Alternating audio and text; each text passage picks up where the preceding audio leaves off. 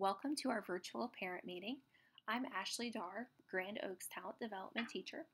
Talent development is what CMS calls gifted education, which is also known as AG or AIG, academically and intellectually gifted. This virtual parent meeting will replace our usual in-person meeting at curriculum night. So instead, at curriculum night, I will be available to answer questions about your kids, or if you would just like to stop by to say hi. A little bit about me. This is my 14th year as a TD teacher. Before coming over to Grand Oak, I was the TD teacher at J.V. Washam. I'm from New Jersey. I went to college in Williamsburg, Virginia at William & Mary, and I have my master's in gifted education from the University of Connecticut.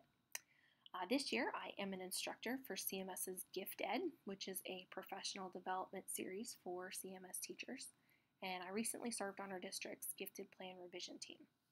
My husband, Brian, and I have a dog named Sprinkles, and there we are in the picture together.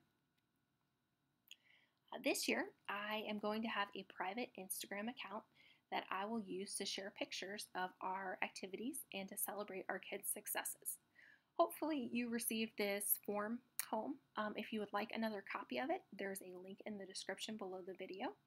Please return the form to let me know whether or not I have your permission to post pictures of your child on our Instagram account. There are steps on the form that you can follow to sign up for an account, and then you'll want to search for us. My username is Mrs. Darr, G-O-E. To ensure that we have only Grand Oak families who can see the photos on the account, I'm asking that after you request to follow me, please send me an email with your username. After I get that email, I'll accept your follow request, and then you'll be able to see the pictures. If you have grandparents, aunts, uncles, you can let me know their usernames also, and then I'll accept their follow requests. Okay, so in the upper grades, how does TD work at Grand Oak? Well, we know our kids are gifted all day, every day, and it's a research-based best practice to have gifted kids learning with other gifted kids. And so in 3rd, 4th, and 5th grades, we switch classes so that the kids are with others who are performing above grade level in math and reading. And so for each grade level, I will send you an email every other week to update you on our class activities. And you can also check our Instagram account for pictures. When do I get to see the kids? Well, in 3rd grade, I will get to see them on Tuesdays and Fridays. And I'll get to see Mrs. Olmstead's first block and Mrs. Lilly's second block for reading. And in math, I will get to work with Ms. Shore's first block and Mrs. Smith's second block. My 4th graders, I'll get to see on Mondays and Wednesdays. In reading, Mrs. Springs' second block, and in math, Mrs. Kershaw's first block. And then in 5th grade, I'll get to see my 5th graders on Mondays and Thursdays, and I am working with Miss Boone's second block and Mrs. Lippard's first block. How do we decide on block placement? Well, at Grand Oak, it's not just gifted identification. That is a piece of it, but we also look at the kids' previous performance, which includes teacher recommendations from the previous year, how the kids did in class, and we look at their test scores. We look at the kids' MAP scores, which gives us math and reading. For 3rd graders, we look at their end-of-year reading level from 2nd grade, which is a letter of the alphabet. And recently, North Carolina passed a law that kids who score a level 5 on their math EOG need to receive advanced services the following year in math. And so that's another piece that we consider when placing the kids. An important part about block placement is that it's flexible. And so we will communicate with you if it seems that your child would benefit from being in a different class. And after collecting data, we can look at making that move. But we'll be in communication with you if a move is necessary. One of the programs that our kids can participate in is Duke TIP, TIP being the Talent Identification Program. This is available for our 4th and 5th graders for kids who score at the 95th percentile or higher on their EOGs or MAP. It's not something that we do at school. At the end of the year, Mr. G will recognize the kids who have signed up for the program on the morning news, but otherwise everything is done online or on the weekend. One of the opportunities the kids have with Duke Tip is to take the ACT. And because the ACT is designed for high schoolers, it's an off-level test. And so when it removes the testing ceiling, sometimes we're able to better see what our kids are capable of. So rather than looking at a third grade test or a fifth grade test, when they go and take a test designed for high schoolers, it gives us a little bit more clear picture of their abilities. We are a Cambridge school. One of the important parts about Cambridge is that we want our kids to develop as thinkers. And so if you've been at Grand Oak before, you will probably notice a connection to our PL, or personalized learning characteristics. We are preparing the kids as problem solvers and critical thinkers. Here are the 5 ways that your children can be identified as gifted in CMS. I would be happy to talk with you about whether or not your child is identified as gifted, and if they are, which label they fall under. Again, at Grand Oak, gifted identification is one piece that we consider in determining the kids' block placement, but we also look at their performance. So not everyone in that block will be identified gifted, but they have shown a high class performance. If you look at these descriptors, you can see that the first 3 are looking at that high intellectual capacity performance in both math and reading. And the last 2 will be single subject only. And so a child can identify in both math and reading, or just math, or just reading. And again, I'd be happy to talk with you about your individual kids. So, testing and identification. Once your child is identified through TD, they will keep that identification throughout their CMS career. They don't need to retest for gifted. We test every second grader, and there are multiple options for identification, including a portfolio. If you have a 4th grader who is not identified but is performing well above average in class, the classroom teachers and I will discuss testing, and we'll look at the kids' class performance and EOG scores. And once again, the kids can be identified in reading or math or both. If your child is not identified as gifted and you would like him or her to take the COGAT, you can let me know, and we will look at your kid's scores from last year's EOGs with the identification rubric to see if he or she is eligible to test. This would apply only to 4th and 5th graders because the kids' COGAT scores are valid for 24 months. Our 3rd graders who took the COGAT in 2nd grade are not eligible to retest, so we wait until 4th or 5th grade.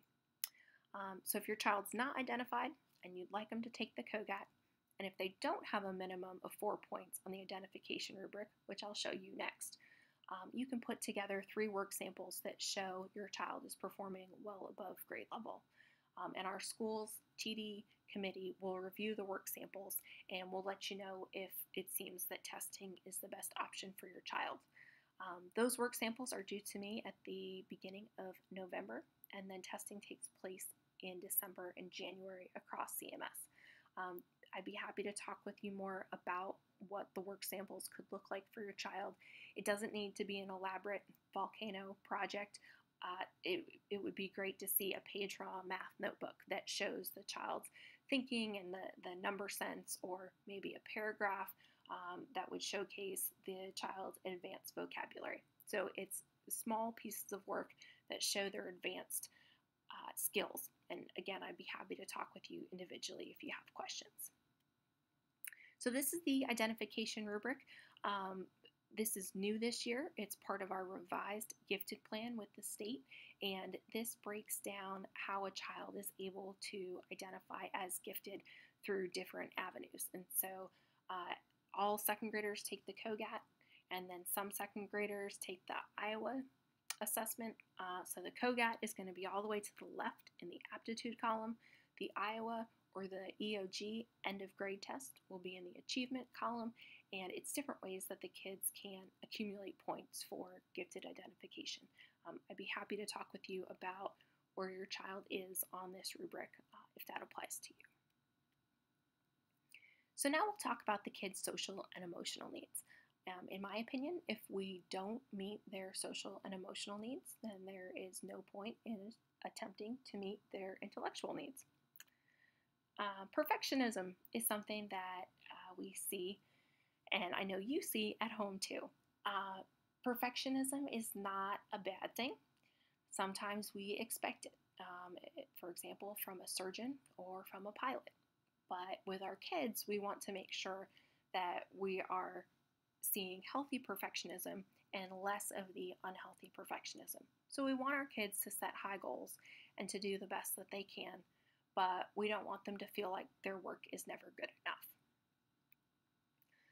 3 aspects of perfectionism that I see, that dichotomous thinking. So if I'm never going to get my room perfectly organized, why should I even bother making my bed? It's all or nothing. If my project is not perfect, then it is worthless. Another point about perfectionism is when our kids transform their wants into musts. So I want to do well on my math test becomes, well, I have to get 100 or I have failed. And the third part is focusing on unmet challenges. So maybe I have completed most of an assignment and I have plenty of time to finish the rest of it, but I'm going to perseverate on the part that I haven't finished and just be extremely anxious about it. There's a link down below if you want to click there and get some more information about helping gifted kids cope with perfectionism. Lisa Van Gemert has an interesting level strategy. So her book, Perfectionism, A Practical Guide to Managing Never Good Enough, has a really interesting level strategy. So there are 5 levels, and it has to do with the amount of effort that you put forth. So a level 1 is a task that needs to be done, but not necessarily well. So for example, making your bed. You need to get the pillows and the blankets off the floor, but it doesn't have to be Pinterest worthy. Level 2 is going to be a little more time and skill than a level 1. So cleaning the toilet. It needs to be cleaned to a standard, but there's more than one way to do it, and it doesn't take that long. This at school would be like a math practice worksheet. So you need to practice the skills, but the paper doesn't have to be immaculate. It's okay if there are some eraser marks on it, and it's not going to take all of your brain power to complete it.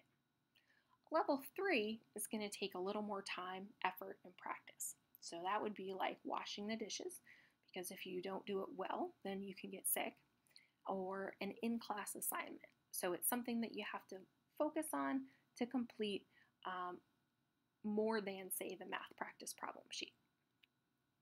Now, a level 4 is going to be more time, effort, or skills than the previous levels. So that might be like performing in a play, where you're going to have lots of preparation and effort, or a bigger school project. So it's something that takes more time and counts for more of a grade. Now, importantly, level 4 is the highest that a school assignment can be. We won't do anything at school that's a level 5, because a level 5 means that something critically important is at stake. So that would be taking your medicine as directed, being at a relative's wedding, something that if you make a mistake or if you don't do it, you're going to have huge consequences. Something that's also critically important would be a test that would determine if you get into the college of your dreams. If this is something that's extremely important to you, then it's worth making a plan, putting in time, and worrying a little. But our perfectionists need to be reminded that most activities are not level 5s.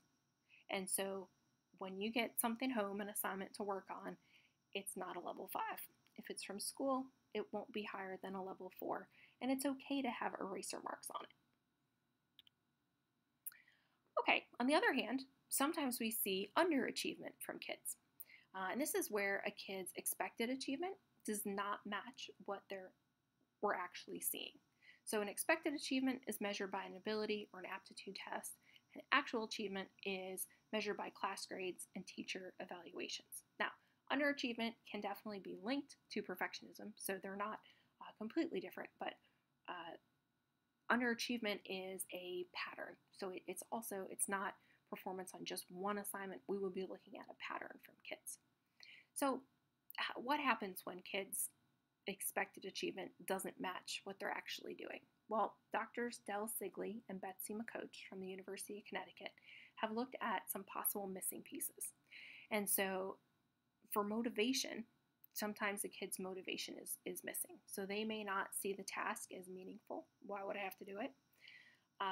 They may not have the self-efficacy, feel that they are able to succeed. And also the kid's environmental perception. So does my teacher or do my parents think that I'm able to succeed in this task? And then we also want to look at the kid's self-regulation. And so are they able to get done what they need to get done?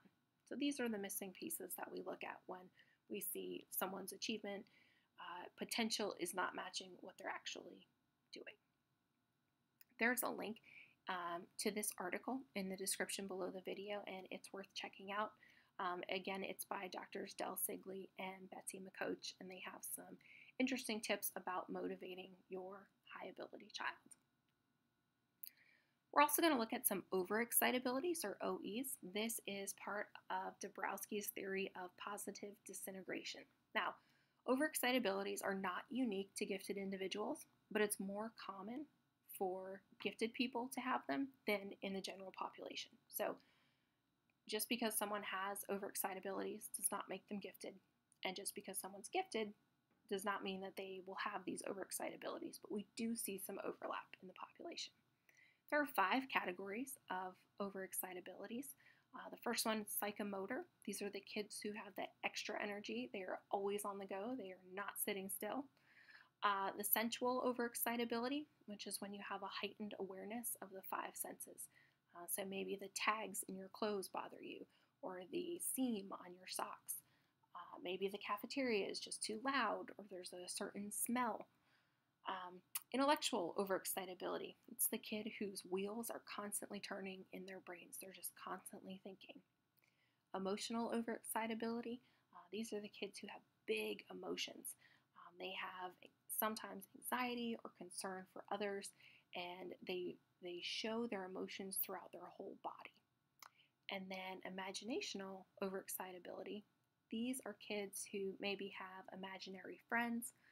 They have vivid fantasies. They are constantly asking what if, and they may imagine the worst case scenarios and continue to ask you questions about that. So here's some more information about the 5 categories of overexcitabilities. Michael Piechowski's Mellow Out, They Say, If Only I Could, is a great book, and he talks about how these overexcitabilities affect gifted kids. Asynchronous development.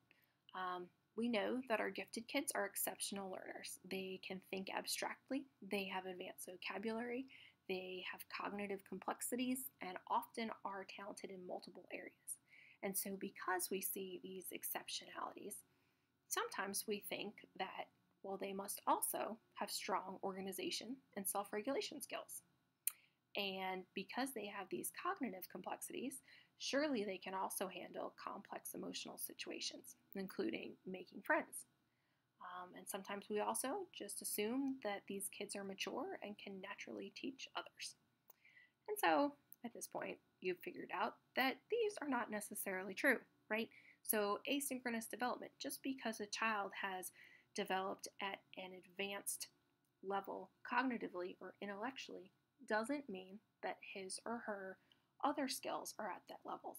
And so sometimes we see it with kids' fine motor skills. You might have a 5-year-old who can read on a 3rd grade level, but isn't able to tie shoelaces, right? And so we want to think about, just because a child is advanced in an intellectual area doesn't necessarily mean that all of the other areas are also that advanced. And so we want to make sure we're giving supports for our kids. For part 2, I'm going to talk more about the curriculum that we'll be learning this year, and so you can click the link below for part 2.